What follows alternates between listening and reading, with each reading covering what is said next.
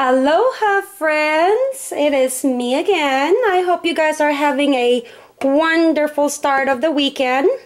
I wanted to share you guys my Hawaiian barbecue marinade recipe.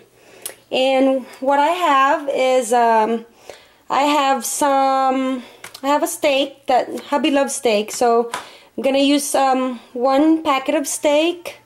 And I actually opened this up last week. I don't know why, but I only needed a couple of them for a recipe, so I'm gonna go ahead and use this up as well. Some chicken wings and then some chicken tenderloins, and they're still a bit frozen, so I'm gonna let it thaw for maybe another 2 hours or so until it gets a little bit soft, and then I'm gonna add it into a Ziploc bag and marinate it overnight. Okay, and this is a Hawaiian chicken marinade, but it actually works really well too for steaks. So what I'm gonna do is I added already half a cup of water, only because to me I don't like it, since it's marinating overnight or for almost 24 hours, I do not want it to become too salty, so I'm adding a little bit of water. The recipe does not call for that. It's just my my personal choice.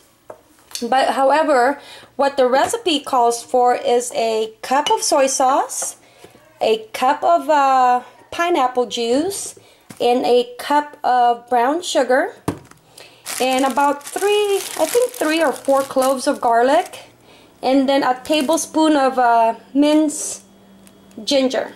So that's what the actual recipe calls for. But since hubby and I love spicy, I'm gonna add in a little bit of crushed red pepper and then a little bit of regular black pepper. Okay, so let me go ahead and gather everything up, and then I'll show you guys the process. The recipe says that to put the pineapple juice and the soy sauce and the brown sugar into a bowl and basically mix it all together until the brown sugar is dissolved. And since I have a lot of meat, I doubled the recipe, just making sure all that brown sugar is dissolved. This is really tasty. So I did this last week, and it actually really tenderizes the meat. It's a copycat of L&L barbecue recipe. Really, really delicious. I do recommend this for Hawaiian taste. The family enjoyed it. So that's all dissolved. I'm gonna go ahead and use my garlic crusher for the garlic, and also use what do you call these again? For my minced garlic. Minced ginger. Okay? Everything is in here. Blended it up, and then I did forget to tell you guys one ingredient, and that is very thinly sliced yellow onions. The recipe did call for that as well. And I think the recipe said like a small onion, thinly sliced. And I just eyeball it. I think that onion acts also another ingredient for a tenderizer. And that's it. So I'm gonna wait for my chicken to thaw out. I'm gonna put it back into the fridge. And once it thaws out, I'm gonna put it into the big freezer bags and separate it.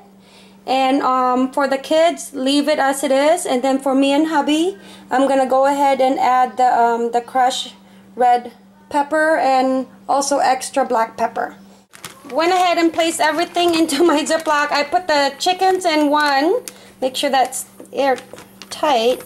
The other one into the beef into another Ziploc bag just to separate it. And I think the best way to marinate meat or anything grilling, barbecue wise, is to put them in these big Ziploc bags, because you're not wasting a lot of the marinades. I wanted to make sure that I had enough, because as you can see, I have a lot of meat.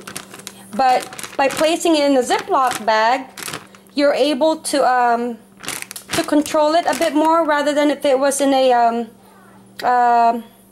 like a Tupperware or a ceramic pan where you gotta go in there and stir it up every couple of hours. This way all you gotta do is just shake it up, and then also see how it flans. And there's not even a lot of marinade in there, but since it flans up, then all the juices are able to get into every part of the meat. But I cannot wait to grill this tomorrow morning before I pick up hubby at the airport, so we can have some homemade L&L Hawaiian barbecue. Okay, so I hope you guys enjoyed that tutorial.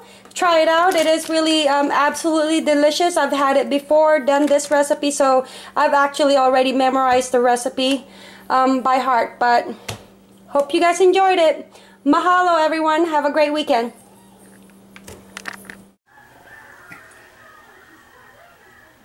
Like that.